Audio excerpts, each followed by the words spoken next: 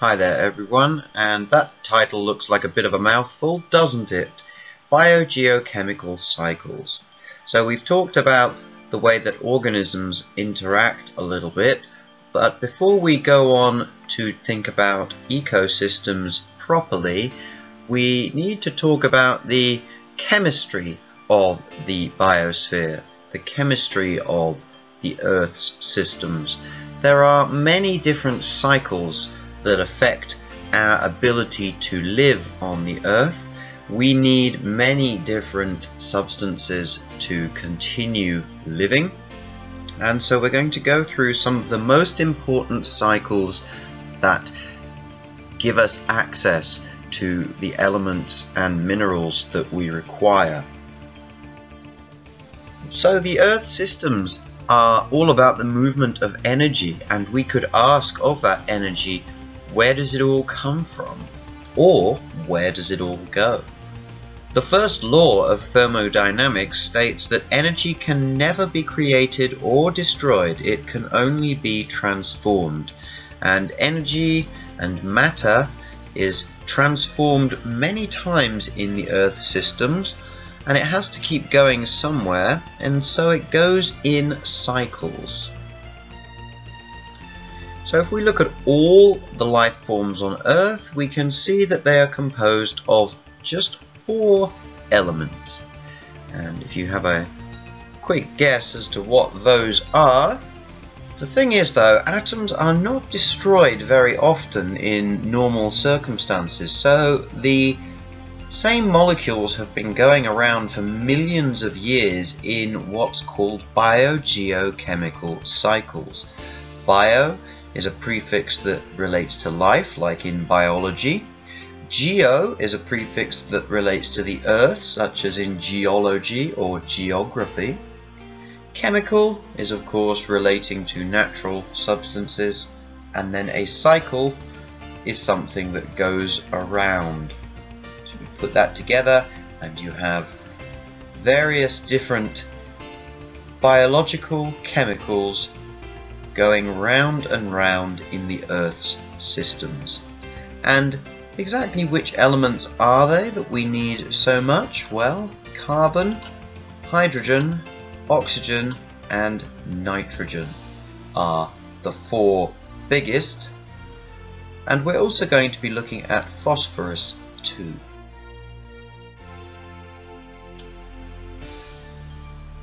So as we said, a cycle is characterized by going round and round and round and round, the last step feeding the first step so that the whole thing can begin again.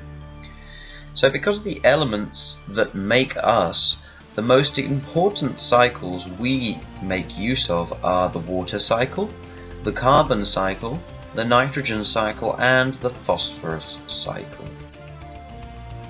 So the water cycle is otherwise known as the hydrologic cycle. If you've ever studied the water cycle before, then just take a moment to try and sketch it out. Pause the video and sketch what you remember. And if you have done that, then your sketch should have looked at least a little bit like this, and it shows how the energy from the sun evaporates water from everywhere, but especially the oceans. It travels over the land as clouds, it rains, it goes into the rivers and into the groundwater and eventually finds its way back to the sea. And that is the water cycle. Why is water important to us? Well, water makes up 70% of your body, roughly.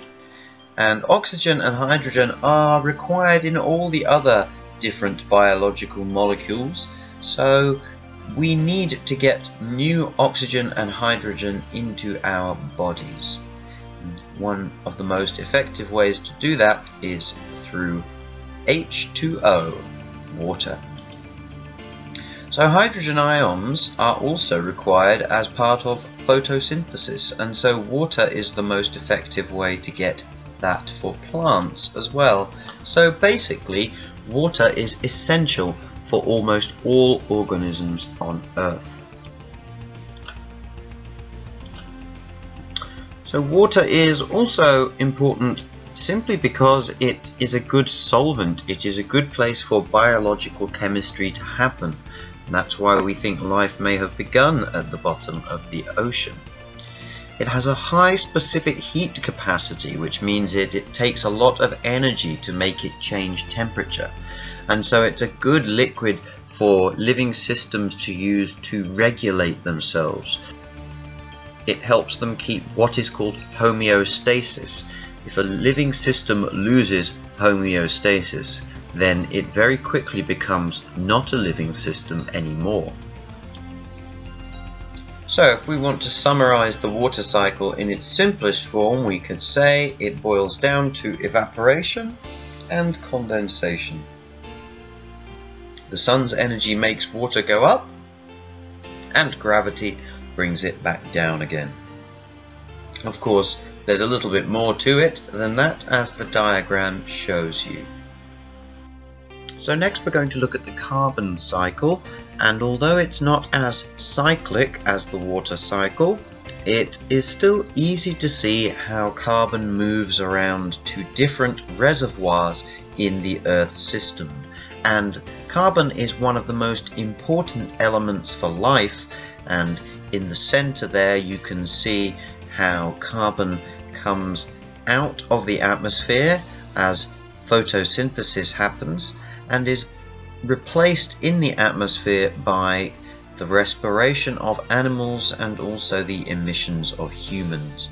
And then carbon is also found in the rocks and in the respiration of microbes and bacteria, as well as marine life too.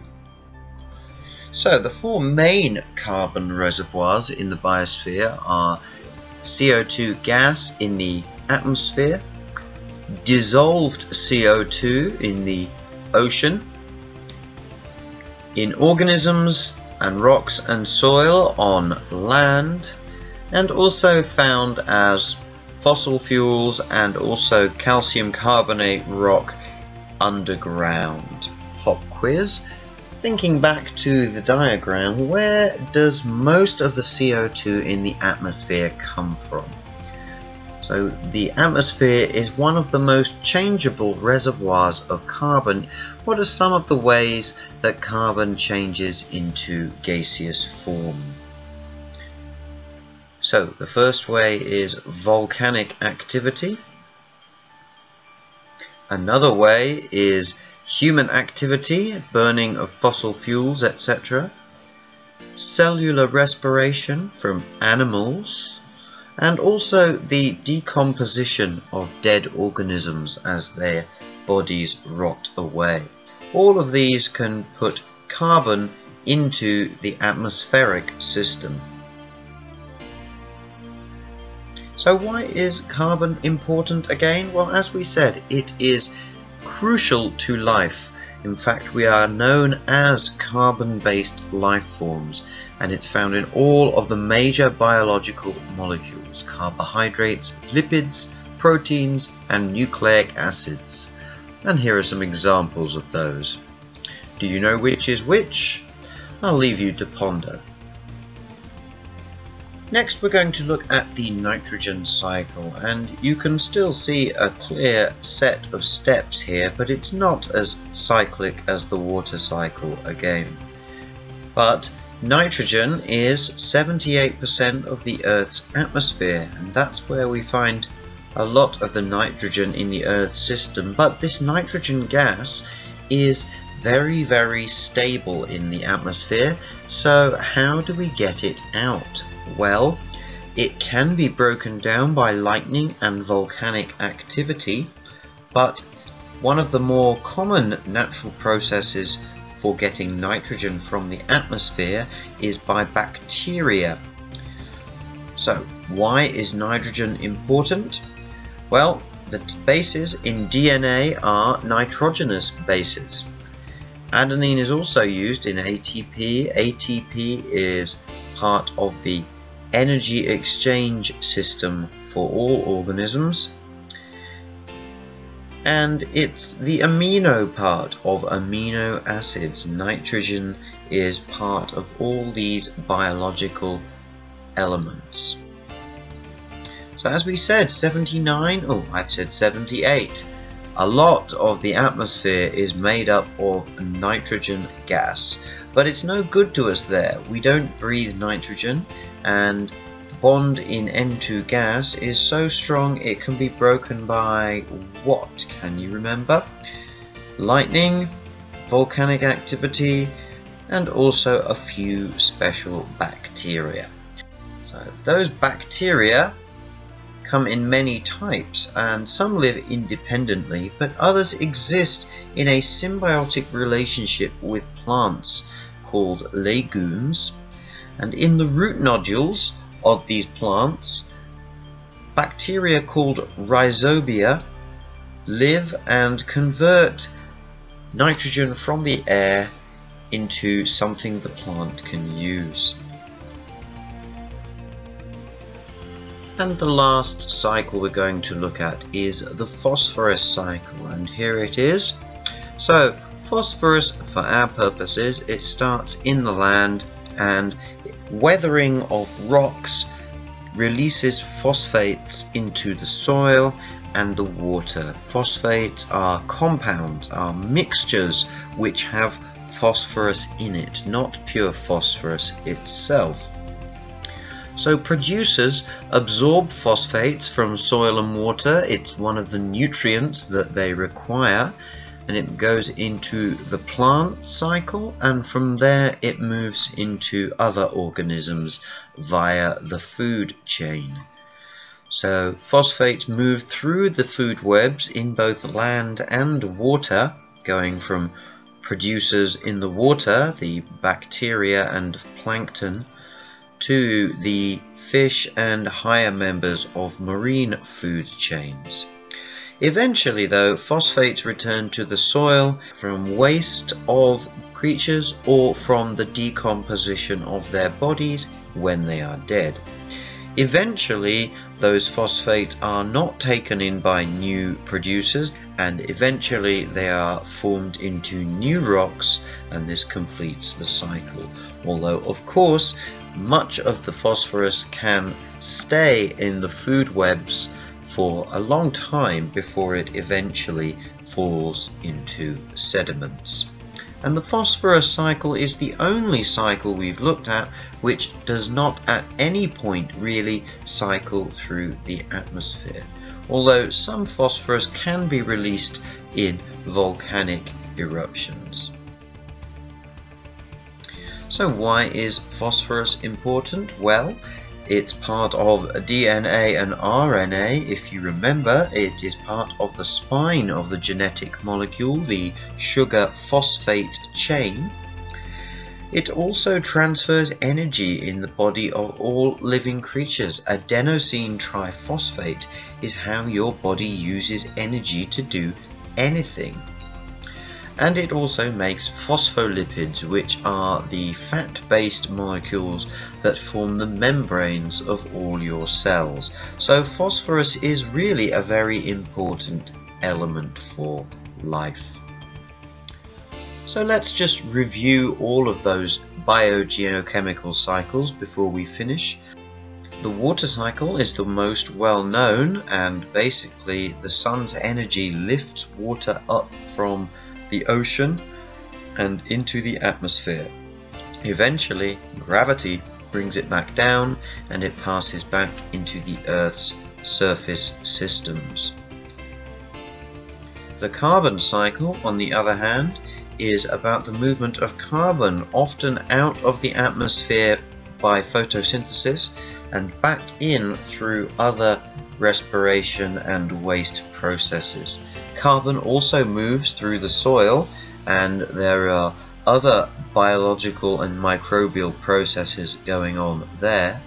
And of course it's part of the soil, part of the rocks, and there's a large amount of it kept in the deep ocean too.